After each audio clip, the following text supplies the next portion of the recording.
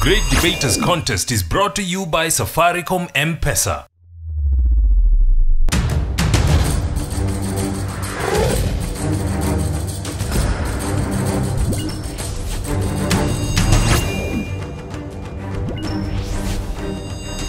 The Great Debaters Contest 2016 registration is now open. Teachers or school administrations should register on www.greatdebaterscontest.com/register. Welcome to the Great Debaters Contest. We have pitched camp in Nakuru region, the region of champions, looking for the greatest debaters. I am your host, Mariam Bishar. And I am Austin Yumbok. The motion today is sustainable development should be citizen-driven. We have Annester victory versus Kangui boys. Who will be the victor? Proposer number 1, you have 3 minutes. Call me Maureen Wanjikonganga to propose the motion that sustainable development should be citizen-driven. It takes half your life to discover the life is a do-it-yourself project. Those are words that I've echoed from a great philosopher, Nephlon Hills. First, sustainable development. This is the development that meets the needs of the present without the compromising the ability of the future generation to meet the needed needs. And what is citizen-driven? Citizen-driven, this is the participation of the citizen through the decision-making. First, the far we have come with citizens not taking part in participation of developments in our country. How far have we gone to? Nowhere. Well, corruption is not a new concept to our ears. It has become the forefront of every global developing agendas on how to curb the situation. I see the granary from a mile, which was big and enough to sustain our generation. But do you know what happened at the long run? Rats and squirrels have come to eat. Their tails have grown big. Their bodies big, multiplying in numbers. They have come to our granary. I'm talking about the corrupt leaders that you're having in our country. They are making us not to develop our nations. But what if the citizens were involved in the policy making, in the decision making? They will have leaders who are accountable on our resources. We'll also have transparency on the funded projects that you're having. Moreover, I'm tired of borrowing. That's why I opt to ask that you can be self-independent, because you have citizens who are willing and able to take part in the development. Let's take an instance of Brazil and Japan. They had enterprising citizens. That's why they were able to develop their industrialization. Why not embrace it, and we may go far in our developments? To further this, foundations have been set up, such as the Alfred Peace Loan Foundation, supported by projects that are geared towards connecting citizens to the assessment performance. Sloan Foundation projects have stimulated the demand of the citizen based on the performance of assessment, sustained contribution between the local government and the citizen, and encourage the widespread of adoption of citizen-driven initiatives across the jurisdiction. We find that at times, that you have projects that are to take a long period. Let's take, for instance, 10 years project. But a leader maybe is to take 5 term in office. This project will not have been completed by the end of the 10-year term.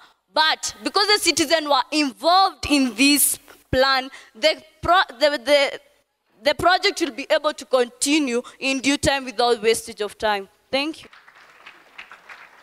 We'll hear opening statements from the opposition. You have 3 minutes. Moreithi Moses from Kangui Boys High School.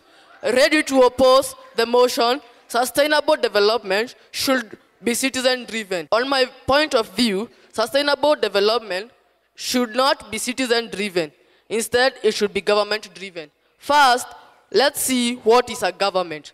Government is a group of people who put or set laws that govern a country or a state. Sustainable is something that you are able to maintain. Development is the progress. So, sustainable development should not be citizen-driven. Instead, it should be government-driven, because government is the only organ that can sustain development of a country. For example, political stability in Rwanda. Even though the 1994 genocide took place, we see that because the government came together under visionary leadership, it has led to a drop in the poverty rate in the country from 59% in the year 2001 to 45% in the year 2011, according to World Bank. We see that when we also see that most citizens earn a low income. They have a duty to satisfy their own personal needs before thinking about the welfare of the country and its development or infrastructure. We take, for example, a mason. When we leave the citizens to sustain the development, we find that a mason earns a low income. Thereby, he is unable to satisfy the needs of his family and still be able to satisfy the needs of the country welfare, like infrastructure, roads. We find that the mason is unable to satisfy infrastructure and still be able to satisfy his personal needs. Thirdly, if sustainable development is left for citizens, some of the citizens will tend to see themselves to be more superior than others. So we find that some citizens in some communities will tend to see that a certain road it is also built and a certain community is dormant and there is nothing that it is doing. It's just waiting for us to do all the things in the country. This in turn leads to violence and the country becomes unstable. But when we see that the development is left for the government, we see that it brings about unity and harmony among the communities. Let's join our hands and oppose the motion. Sustainable development should be citizen-driven. Thank you. We'll hear rebuttals now. Proposers, you have 3 minutes. Gikandi Lilibella from Annester Victory Girls, ready to propose a motion that states sustainable development should be citizen-driven. On my first point, it calls for greater transparency, participation, and right to redress. Did you know Principle 10 of the Rio Declaration was the first declaration to recognize the rights of the citizen, to hold their government accountable on their environmental policies and impacts of norms that influence development process. Now you know. On my second point, recognition of major groups. Who are these major groups? We have the women, we have the youth, we also have the indigenous group.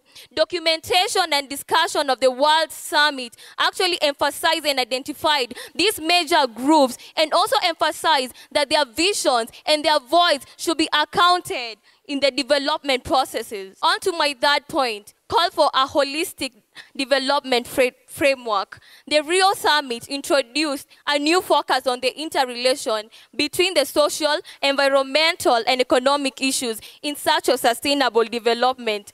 These issues include poverty and equity. They were articulated in Agenda 21. This document presented new demands and trends in accessible way that galvanize public awareness and call for action for strengthening accounting of IFI in international financial institution. So, to my opposition side, please be wise. Don't think outside the box. Think like there's no box.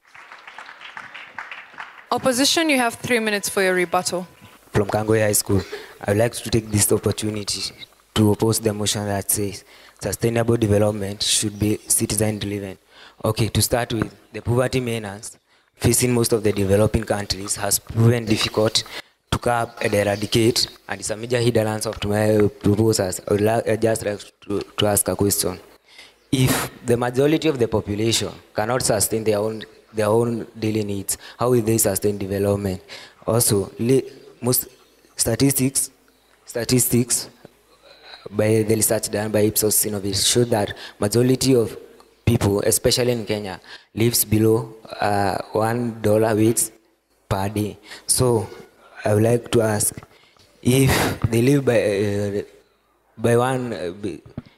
if they cannot sustain their own daily needs, For sure. How can they set any money aside for development? For sure, you don't expect people to talk of development where they can carry out development where they are naked or on hungry stomachs.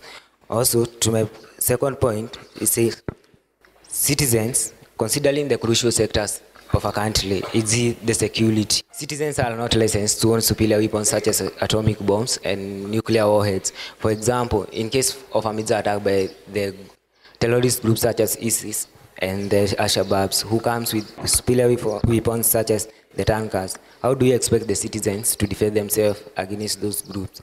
Also, to my third point, if citizens were left to develop the health sector, it would face growth retardation as citizens cannot be able to construct fully the health facilities. Also, they cannot be in a position to pay all their health workers, and with that, it will just increase the death rate. Thank you. The Great Debaters Contest 2016 registration is now open. Teachers or school administrations should register on www.greatdebaterscontest.com/register.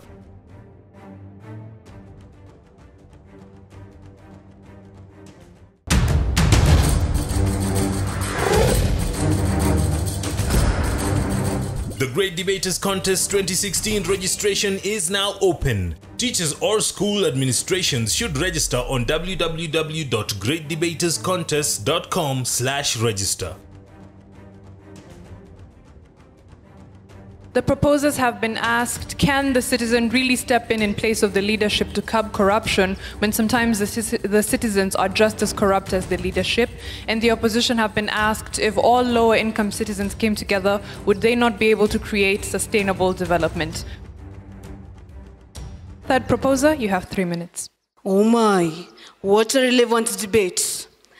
Charity Cherono, Annester Victory, proposing the motion, sustainable development should be citizen-driven. The man who does more than is paid for will soon be paid for more than he does. Those are the words Napoleon Hill said. And to the question my friend you posed, look at when the citizens, we at least have to be involved in the development. When the mistake arises, we are aware of it. Were you aware of the Eurobond? You weren't. You're just surprised of the mistake. At least the citizens should be involved in it. To my first reason, development of democracy. Democracy is a system of government in which people vote in elections to choose the people who will govern them. At least I'll choose that leader who I'll know that he'll do something to me. The leaders of Kenya come to us telling us about 2030, what of the present lives, we live lives who are miserable. We have at least to have those leaders who are telling us something to do today to help our future. I need that leader who will tell me what to do now to have a better future. Not leaders who will tell us we'll have a brighter future, we'll have a 2030. No. And right now, we're having a poor 2016. Please, as we all know, 2016 is what will make 2030. Your life now will make your future, raising the living standards of people in the country. I have a neighbor who her daughter has not gone to school. Reason? She does not have the funds. She does not have the money. But she has the idea of how to get it, and she's not been given that chance. When given that opportunity for citizens, she will have that chance. At least our daughter will get back to school.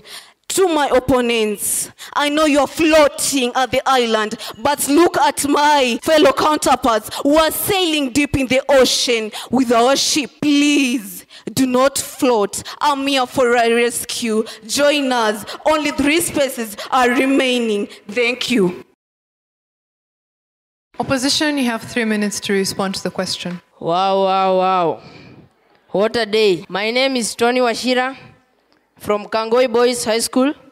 I'm standing here strongly to oppose that sustainable development should be citizen-driven.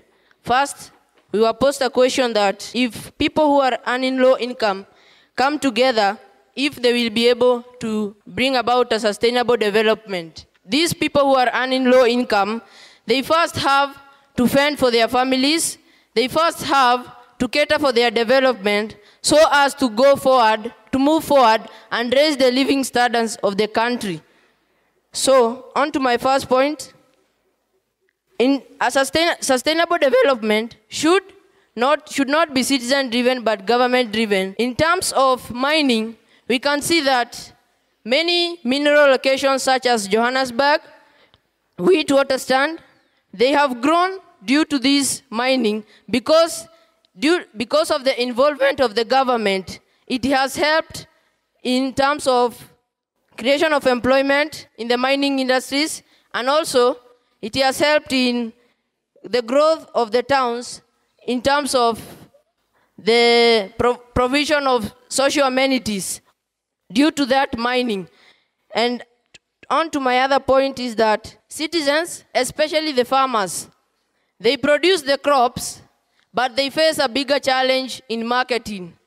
This is where the government comes in hand to provide funds and incentives in terms of providing the machinery to be used in the farms and implements, thus lowering the cost of production, helping the farmers to market their products both internationally and nationally, which will bring income to our country, leading to economic development. On to my third point, that in terms of health, we can see in many developing countries that the government has come in hand to bring and import machines, for example, the cancer treating machines, which have helped to preserve the life of human beings, the population of the country.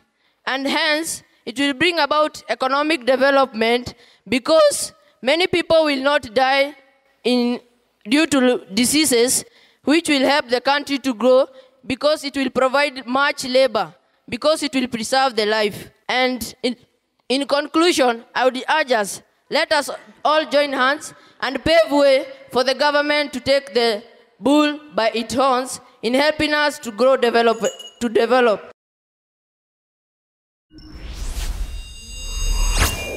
We'll hear closing statements now. Proposers, you have a minute.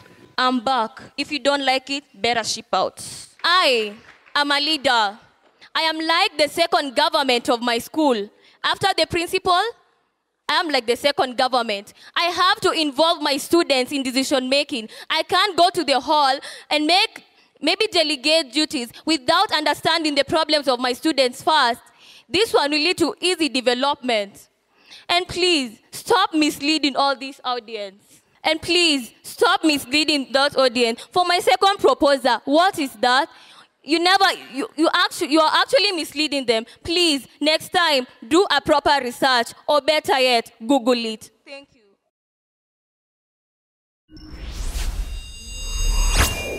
Opposition, you have a minute as well.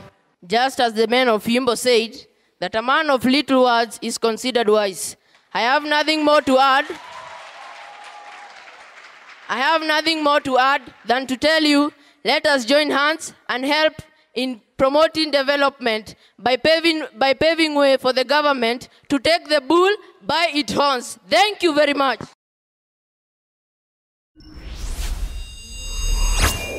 I'll just address Annester Victory Girls. I think there are a couple of issues that we need to work on. Number one, our debating skills, very important.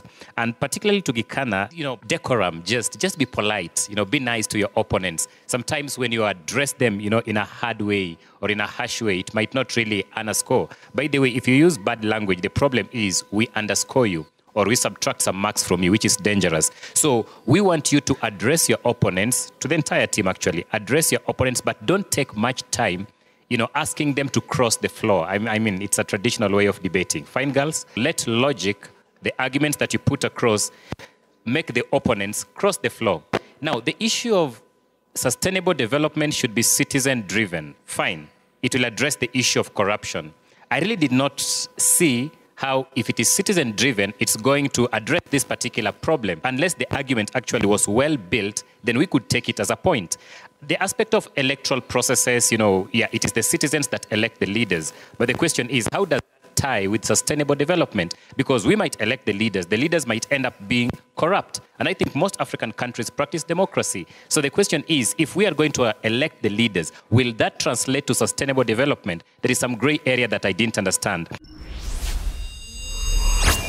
Moses, I think you brought in the aspect of that we are saying it should not be citizen-driven, but government-driven. And I think that's where your stand was. However, I felt like the other team members did not build on what you brought in forth as government-driven. And I love the example that you're trying to allude to of Rwanda and all, and how they are being rated as maybe one of the most sustainable in terms of growth. But my question was, what's the latest? We know that Rwanda now is already, most of the nations are now focusing on them since the renewal of the presidential terms. Are they still rated as one of the best in terms of growth? Okay, so it's good to also have the latest on the table. Tony, I think you tried to answer the question, okay? Although it looked like it was quite a lengthy one. You had a lengthy way of answering it. And I see you taking a humble pie after you were attacked, if I may use that word. Don't get distracted. Just come, give your points as they are, and keep going, all right? For Kelvin, my good friend, Kelvin, when you come to the stage, just talk to everybody, okay? Build eye contact, look at the people, even when you're at the stage, even when you're seated, just embrace a good posture, all right? So that at least we can tell that you have that confidence. You came, and even how you spoke. My name is Kevin, and then you started going on, we couldn't even get you, so we had to really listen, okay? Just practice, start speaking to yourself, to your friends, in a better way that can be listened into. All right. Let me just say, average submissions, average rebuttals, a lot of work needs to be done. It's not a matter of just passion and conviction. Some of us, I think, are taking a lot of time in preparing to be passionate and convicted about a motion. It's about clarity of the points you're giving. Many of you do very good research, but you don't internalize the points. So when you stand on stage, we can't hear you. In fact, for the ladies, for Maureen, Lily, and Charity, everything that I have written down is point not clear. Yet you had nice points. Learn to internalize the points immediately you've researched, then now bring them. Don't just work on passion and conviction, and that cuts across also to Kangui boys. Well, when Kantai decided to tie a tie, and well, it's a tie between Annester Victory Girls and Kangui Boys High School. They both have 58%. Give them a round of applause. Thank you to both teams for participating in the debate. We'd like to thank you at home for watching as well. For more information, follow us on social media at Great Debaters EA and find our videos on YouTube as well. I have been your host, Mariam Bishar. And I am Austin Yombok. Catch you next time. The Great Debaters Contest 2016 registration is now open. Teachers or school administrations should register on www.greatdebaterscontest.com/register.